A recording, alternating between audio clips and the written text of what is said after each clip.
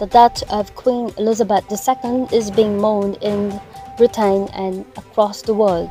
The country's longest reigning monarch died Thursday at age 96. The death of Queen Elizabeth II is being mourned in Britain and across the world.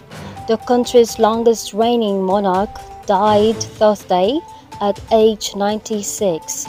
Large crowds are gathering outside Buckingham Palace in central London, while tributes flew in from across the country and the world.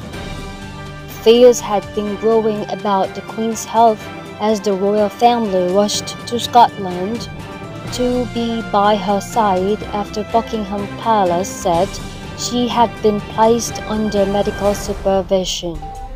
Few Britons have known another monarch, so the end of Elizabeth's reign after more than 70 years will thrust the royal family and Britain into days of mourning and an uncertain new era. The country's new king, who will be known as King Charles III, has released a statement and will address the nation Friday. This is BBC News from London.